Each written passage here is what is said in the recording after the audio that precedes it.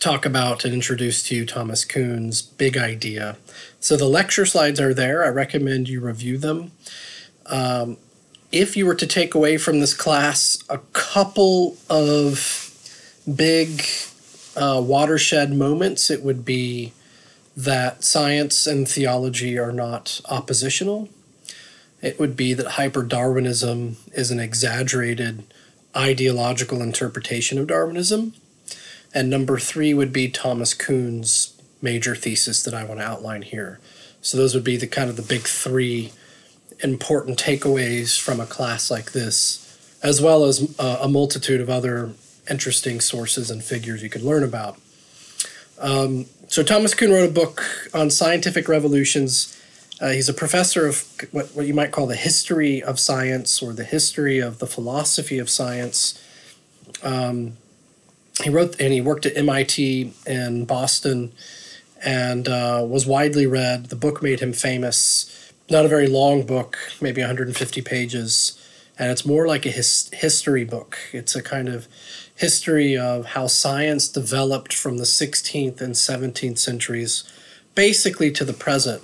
And he says when you look at science as a discipline, it really only emerged in the 18th and 19th century, really the 19th century, so the 1800s, 1820s up to the present, when experiments and lab work got more sophisticated.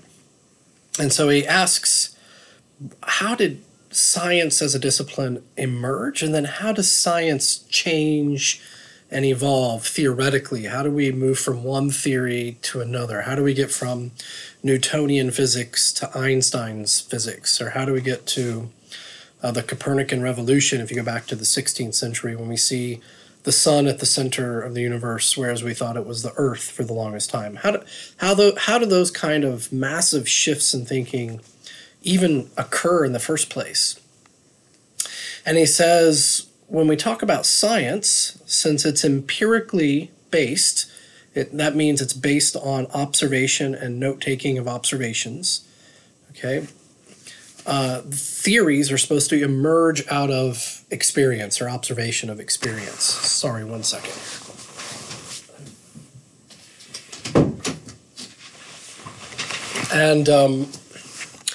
And so what in fact happens, though, is that's not always the case. It's not always the case that observation drives science, because science needs a framework in which to make sense of observation, does it not? It needs theory.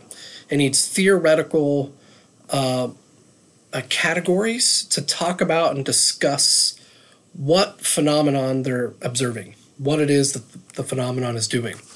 And so he gives a good example of electricity. And he says, in the 1780s and 90s, think of Benjamin Franklin, one of the famous founding fathers of the United States. He was fascinated with electricity, and he carried out and conducted several experiments, and he had a theory about electricity being some kind of bits of material. But Thomas Kuhn points out there are about 8 or 9 other experimenters, or scientists of electricity, if I could just put it that way, and they all had their own theories. So there were literally 8 or 9 competing theories of what the phenomenon electricity is. And the theories all emerged out of empirical observation and testing. And so what eventually happens is one of the theories wins out over time, slowly, and the theories begin to consolidate into one sophisticated, refined theory that is then able to make sense of the testing and the empirical observation. And the empirical observation then refines the theory more. And then the theory makes more sense of the empirical testing. And in fact, the theory can drive how the scientist create certain tools to be even more precise in testing empirical data. And so it's in fact the theory often will tell the scientist what kind of tools and microscopes should even be created or manufactured in order to be used in very precise observation of the data or of the phenomenon. Okay, and so what happens after a while is that theory becomes the norm. So this is where Thomas Kuhn comes up with the idea of normal science. It becomes what he calls, and this is the all-important term for him, a paradigm. It has its own internal logic and theoretical grounding. It has its own testing tools it's created, and it has its own meaning scheme in which data makes sense to it. And the paradigm is then established, and it becomes part of what you might call a science textbook. Now you have a textbook theory on what electricity is after a few decades of several competing theories winnowing down to one. And Kuhn says that's not as objective and neutral a process as you think. Science is a human activity. It's therefore flawed and always in development and evolution. And he says, how does that actually happen, though? How do we move from one theory or paradigm of electricity to, say, a newer one, which happened in the late 19th century, in which we see that electricity is something like photons, streams of particles, or waves. Clearly, I don't know my electricity theory. But so Kuhn says this normal science, this paradigm, okay, just a kind of self-enclosed meaning scheme here, after a while, experiences or undergoes what you call an anomaly. Something that doesn't make sense to it. It can't make sense of some kind of observation. And the observation creates an anomaly so that the theory has to adjust to account for the anomaly. Okay? And an anomaly is just something that happens in the observation or in the data that doesn't fit within the paradigm. And the paradigm has to expand and adjust. And that's what scientists do. They mop up, they clean up their paradigm, they make it more refined and more precise and more detailed. And after a while, it takes care of the anomaly. But what happens when there's so many anomalies that the paradigm can't adjust and we need a whole new paradigm, something completely new, a totally different theoretical bearing, or even just one anomaly that just cannot go away unless we shift from one paradigm to a new paradigm. This is what Thomas Kuhn calls a crisis in the discipline of science. It could be in biology, it could be in physics, it could be in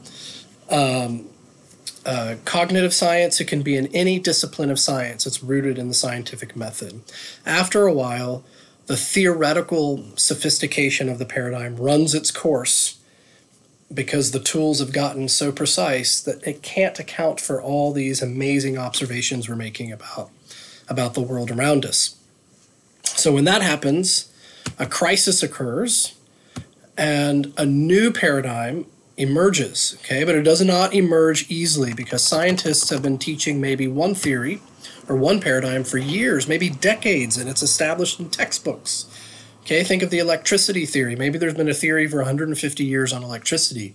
Or think about Newtonian physics. That was dominant for about 200 years. Then we changed from Einstein. And that kind of paradigm shift is violent and uncomfortable for scientists who build their whole career on one theory or one paradigm. And so Thomas Kuhn then says, actually, science, okay, does not easily switch over in the midst of the crisis to a new paradigm. He says it actually leads to an existential crisis of the scientists themselves within the community. And he says, this is a painful shift in which scientists have to be converted to the new paradigm, and it's not obvious that many of them will. And he says many scientists will not admit they're wrong, and they will stick to the old theory no matter what, no matter how much evidence points to the opposite. This is a quote from Kuhn. He says, if the paradigm, the new paradigm, is destined to win its fight, the number and strength of persuasive arguments in favor of it will increase. More scientists will then be converted, and the exploration of the new paradigm will go on and become more careful. Gradually, the number of experiments, instruments, articles, and books based upon the new paradigm will multiply. Still, more men and women convinced of the new view's fruitfulness will adopt the new mode of practicing normal science until at last only a few elderly holdouts will remain. Okay? So the point here is that a new paradigm then, after a while, becomes established in the textbook. Because new textbooks are written, the new paradigm is established, and it becomes now the norm or the normal science paradigm. And then science then will say after a few decades, another crisis will happen, and then a new paradigm must emerge to displace that one. And the painful existential conversion process happens all over again. And apparently that's fairly regular in science. And I just want to end with this, that this big idea here that Kuhn is saying is claiming, is suggesting that we need to take away is that science is not just based on raw data and evidence. It's not objective. It's often very much a subjective process in which persuasive evidence doesn't always make sense within the old paradigm, so how can they make sense of it at all? They don't have a meaning scheme for it. And they need a new meaning scheme, but the new meaning scheme is so crude because it's so new, right? It's not fine-tuned yet, that many scientists just look at new theories with suspicion. And often new theories are proposed by younger scientists in their late 20s and early 30s, which Thomas Kuhn does in fact say, because they have the kind of courage to break out of the old paradigm. They haven't been teaching the old paradigm for years or decades. They haven't published on the old paradigm very much.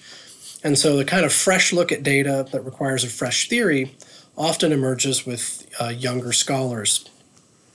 And the last point related to that is that science is often based on, and this is one of the last slides, aesthetic considerations. Aesthetic means beauty. The aesthetics of a scientific theory is very important. Is it elegant? Have you ever heard that in science? Scientists care about an elegant or simple theory. Doesn't mean it's correct or objectively true, it just means and it explains more simply the data than another theory does, so let's go with that one. But the fact that they have aesthetic or elegant as a criteria is bizarre. That's not a scientific criterion, if I've ever heard one. Scientists will talk about that often, that we need an elegant or clean theory. And again, this isn't to critique science as a discipline, saying we should get rid of science, but just to humble science a little bit. Thomas Kuhn is saying science is a human phenomenon that develops, it has its own disciplinary crises, it takes time to evolve, and often not everybody evolves with it. And sometimes the new theories are just that. They're just a better way of making sense of data and data sets. And they will, too, have to undergo anomalies and change.